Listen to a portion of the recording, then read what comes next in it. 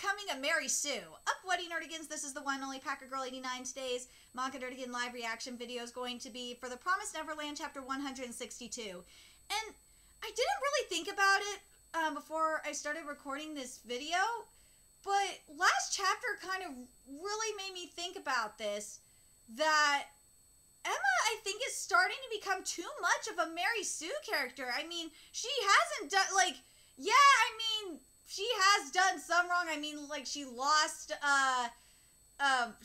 comrades and shit. But for the most part, she's, like, able to overcome the odds, like, so easily. It's just driving me goddamn nuts. And the way she was going about the strategy for how we're gonna defeat the demon army just really ticked me off. She's just like, let's go in and wing it. We'll figure it out. I'm like, what? What the fuck? I just was so confused by this. And everyone's just going along with it. I mean, like, I understand, you know, the thing that, you gotta believe in yourself and all that shit. I totally get that mindset. That, you know, you gotta make sure that, you're not defeating yourself before you go into the battlefield. Totally understand that, but the thing is you kind of have to usually have a strategy before you go in there, because the battle can usually be won before the battle is even started. So, I don't know, it just really, really frustrated me. And I'm very curious what you guys think, if you guys think Emma has become a Mary Sue character. Like, if this fight goes the way where, like, Emma is just, like, overpowering everybody, then yeah, Emma becoming a total Mary Sue, and it's gonna annoy the shit out of me.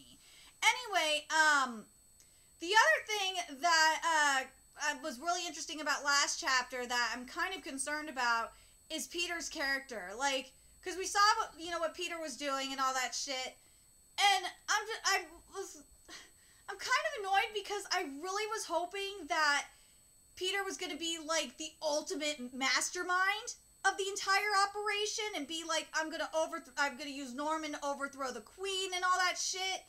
And oh god, I don't like, and like he was gonna avenge his brother type of thing.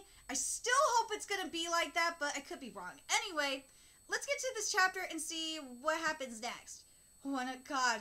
Oh my god. Before I get to this, let's talk about this cover page for a second. Debzu, this cover page is gorgeous. This is a work of art here. The Children's Last Trial, a center color page to celebrate the popularity of the final arc. Oh, eternal children, fight back against the despair. And chapter 162 is titled Game to Steal the Throne.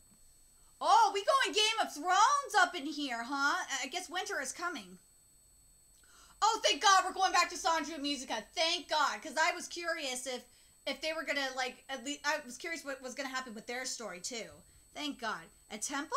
Yeah. It's been pushed to the outskirts of the capital and downsized as time went on. Long ago, those who could convey our God's voice oversaw it. Oh, this is really interesting because we saw this temple already, but we didn't know the lore behind it. This is very, very interesting. I'm glad we're getting the lore on this. Appointed the king of every generation and helped to govern our citizens.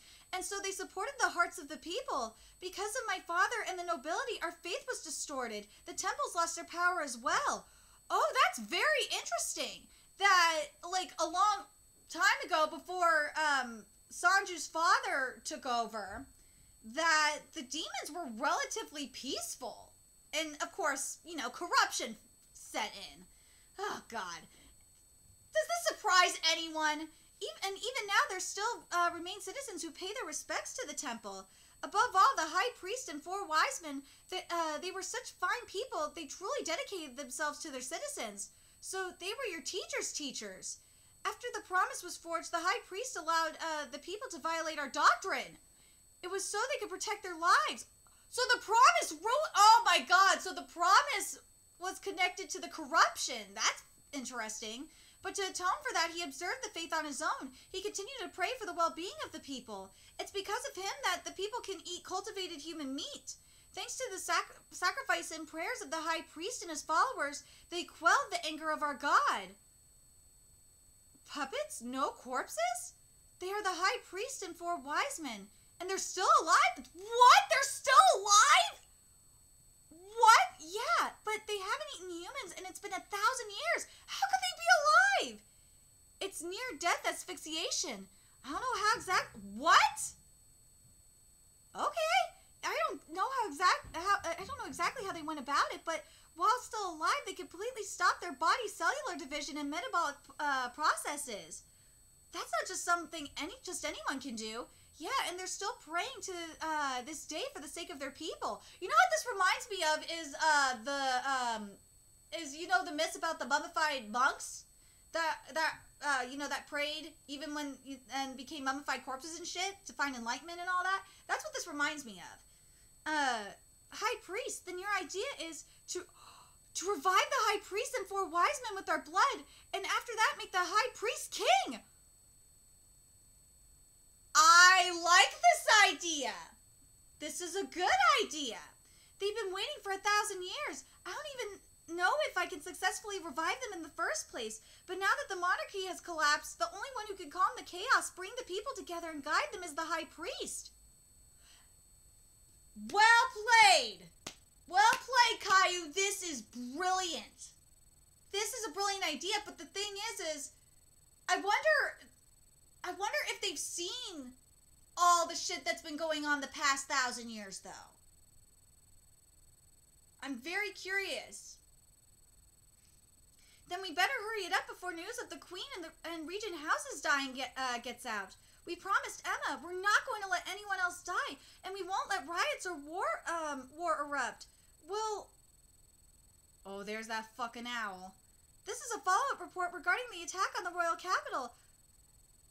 The Queen has met her end. Oh no! The Regent Houses and their families are most likely dead as well. At first, it just seemed like a revolt by rebels aimed at the Tefari, but disregarding that, we've appeared to confirm the presence of the 2 evil-blooded as well. Our cameras picked up human children and others leaving the castle separately. Human children! It's the cattle! They're not here! 22194, 81194, 63194, and others. Where did they go? They're dead. They died. So they really are alive. But for them to attack the capital, that's impossible. She's the queen, right? Those cattle, for them to kill her. Don't get flustered. Rather, it should be the contrary. Why don't we make full use of this opportunity? Hurry and inform the others right away. This is revenge for the queen and the 5 regent families. The nobility is dead. That's perfect. Yes! Thank God! I knew this shit was gonna happen! The nobility is dead. That's perfect. We'll be taking the throne. From now on, we will be the ones who mediate and control this world.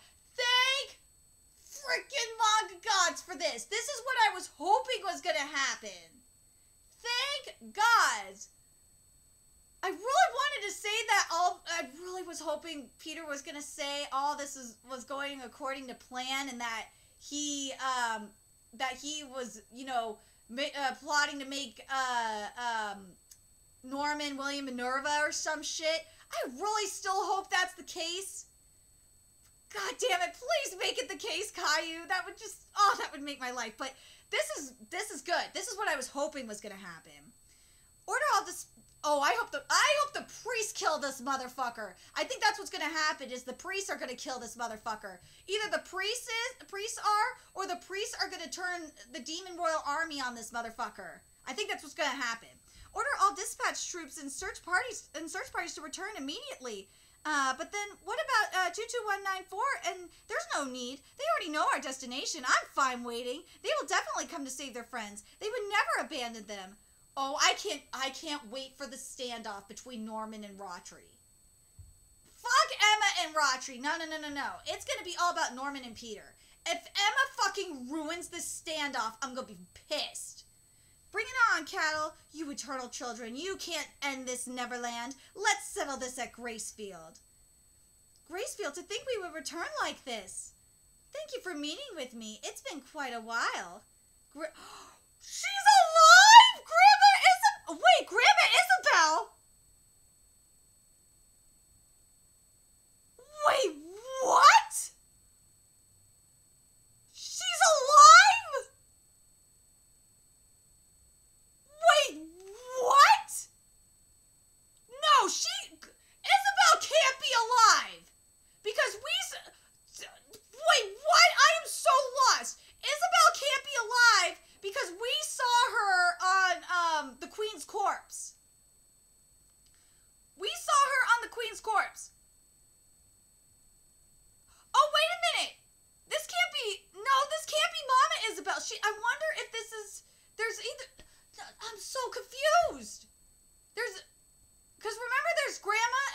Mama.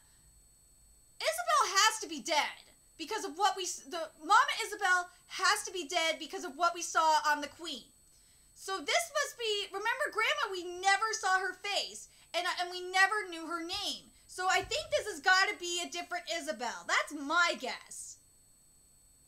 I'm so curious what you guys think about this. I'm really curious what you guys think.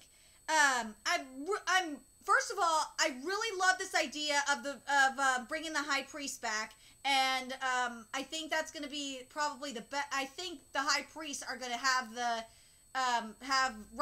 Peter's plan backfire, which I think is great. The other thing is do you think that Norman, do you think Emma's going to ruin the standoff between Norman and Peter? Like, we need to get, the thing is the importance of the standoff between Norman and Peter is really crucial because, remember, like, Norman's being called Minerva, and there's so many people saying that Norman is related to Minerva. I think we'll get the answers in the standoff, and I swear to God, if Emma's Mary Sue ass ruins that shit, I will be so fucking mad. I will be so goddamn mad. I will be so goddamn mad. But the thing I will say that I did, besides, I really love the demon lore of this chapter. That was freaking amazing. I thought that was great. I thought that, about, Peter changing the plans, finding out about the Queen being dead, changing the plans, and being like, you know what, fuck it, the Queen's dead, we're gonna take over this bitch. Even though I still kind of I'm still kind of sad that we didn't get Peter saying, everything's going according to plan.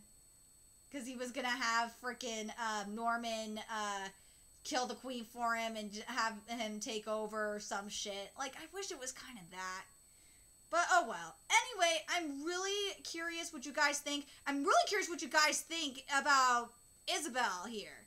Do you guys think that this is the grandmother, that the faceless grandmother that being revealed now that we've never seen before, or do you think it's Mama? It can't be Mama because we saw Mama on the Queen's body, so I don't think it's Mama. I'm very curious what you guys think. Let me know your thoughts in the comment section below, and remember to like, comment, share, and subscribe to Nerdigans Inc. If you love what I'm doing and want to help keep this channel alive so I can keep bringing you more Promised Neverland content, there's a few ways you could do that. You could donate to my PayPal, Patreon, GoFundMe, purchase something on my Amazon wishlist. All that's in the description box below. Also, make sure you follow me on Twitter, Twitch, Facebook, friend me on PlayStation Network. That's in the description box below as well. Till next time, Nerdigans, I will be seeing you later. Bye!